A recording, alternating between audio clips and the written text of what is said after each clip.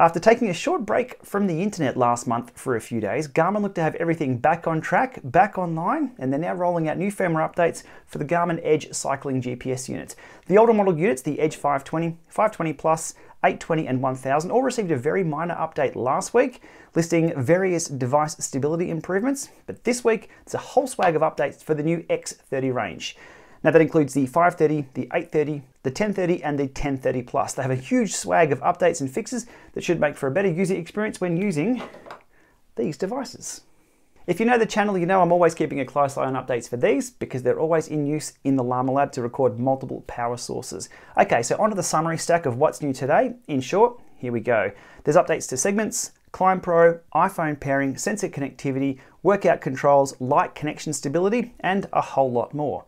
Jumping over to the full list, which is identical for the 530, 830, and 1030, we have listed here segments.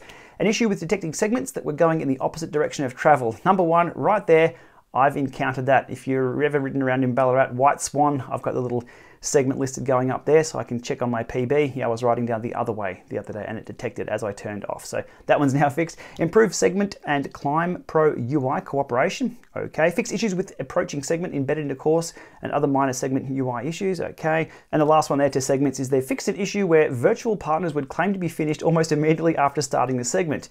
Not ideal for a longer segment if you're racing against someone who finishes within a few seconds. Next up on the list here is Climb Pro. Improved estimated time to end of Climb Pro climb, or what I call time to party for the descent, or how much suffering to go. So the estimation of that's a little more accurate. Fix Climb Pro page graph drawing and fix an issue where the pop-up on Climb Approach would disable Climb Pro completely. Not optimal. Next up is improved iPhone pairing. Now I think this is always going to be a moving target because iOS 13 just updated the other day. iOS 14 isn't too far out. Phones change all the time, so hopefully they're ahead of the curve there and are using iOS 14 betas to make that more stable, I hope. Anyway, this week with these updates that I've been running, it has been absolutely flawless. Once I finished a ride, all three that I've been recording with update straight away. So the iPhone pairing has been good in my experience, fingers crossed. Improved sensor connectivity, obviously, that's a good one, pretty broad statement, but again, power meters, heart rate monitors, cadence sensors, anything else you connect, improved connectivity. Fingers crossed that fixes a few things for people. Improved automatic FTP detection if you're using the automatic FTP suggestion on here. That's good.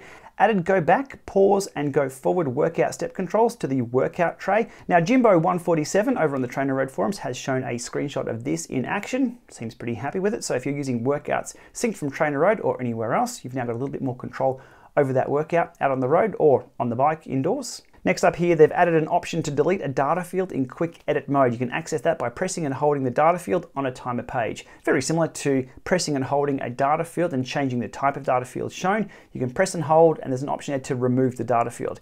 Do note, if you have something like 4 data fields on the screen and you delete one, you'll only have 3. And adding that fourth back, the fourth data field, you'll need to go back through the menus and add that. So use that sparingly. Remember, you can chop, but you can't add data fields from that new shortcut they've added there. I think they need to add data fields as another shortcut in there. Maybe the next update we'll see that. Improved grit and flow consistency between Garmin products. If you go full send on a mountain bike or a gravel bike, that will be more consistent. Great. Garmin have improved the bike light connection stability in this firmware update. So if you're running something like the radar here, which also has the Ant Plus LGT, the light, that's going to be a little bit more stable. I use the bike light battery indicator to give me an indication of how much battery the radar has left. Sometimes the light doesn't pair, but the radar does, so it has a question mark where the battery is. Hopefully that's now all sorted. Next on the list here is the bike alarm not turning off after the correct password was entered. That's going to be a little awkward at the coffee shop. If you grab the bike, enter your correct password and it still beeps, yeah, try and explain that one to your friends that it is your bike that you're riding off with. Next up, fixed radar vehicle drawing, temporarily not updating. So once you have the radar paired with one of these devices, the little cars will draw up the side. There was a few jumping things happening with previous firmware. We'll test that out on the road. Added a shortcut to the display menu by pressing and holding the auto brightness button on the status widget. Okay, we'll give that a shot. Again, more shortcuts. Added a toggle for the mountain bike map theme. Another one for the mountain bikers, improved mountain bike trail and UI. Fixed an issue where the history line wasn't updated while panning in the map. Fixed an issue with the number of power zones not displayed correctly in the ride. One for the power meter people, and fix a dual-sided power meter calibration factor reporting only one side. If you have a dual-sided power meter and you hit calibrate, which is an auto 0, Sometimes it'll come back with only one figure. If you have a dual-sided meter, it has to send that auto zero to both sides, and it's nice to get that indication back from both sides. If you have a stages, it'll come back with two figures and it'll interchange between the two. Same with the Vector 3s. I'm guessing that's fixed it for a few other dual-sided power meters. Fixed first beat metrics for multiple rides during the same power cycle. Okay, training effect UI layout. Removed unnecessary beeps for notifications that don't need them. Excellent. I really hope they've fixed the one where you plug your Garmin into USB charge, it beeps, and then you unplug it, it beeps again. So we'll see what beeps are no longer there.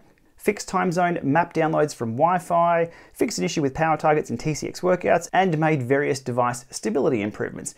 We like to see that. So that covers the Edge 530, 830, 1030. Now the 1030 Plus had a slightly different changelog. I think a lot of these are probably already rolled out recently to this newer unit, but a few of the same ones there. Updated the RTL pairing, so the rear tail light here, to always require the tail light to be paired as a light as well. So that's going to fix that one. Requires the RTL to be in pairing mode while pairing for the first time. Pairing mode for these things, press and hold for a few seconds, and that light over there will change. You can now pair that as a light as well as the radar. Added support for new GPS firmware in the 1030 Plus. Sync your device to update the firmware is the text they're saying there. Now, sync your device to update the firmware. Now, obviously the device does sync if it's updating the firmware anyway. There may be a cryptic indication to grab a USB cable, plug it in, because I found in the past only some of those updates came over Garmin Express with the USB cable, especially when it comes to the maps too. The maps only update over the cable. Fixed issues with course recalculations, added more options for course navigation recalculation, the mountain bike theme, live track updates, Basecamp, and made various device stability improvements. Well, there we go, happy days. Garmin do a phased rollout for these firmware updates. Yesterday it was sitting on 20% rollout, so it was a bit of a lottery whether you got that firmware automatically or not. But today I've just checked again and it's sitting at 100%. So grab your device, do a firmware update, hold your own update party before your next ride. If those updates aren't coming down, again, grab yourself a cable, plug it into Garmin Express, do a force sync, and on the next boot you should have an option there to install the new update and go for a ride.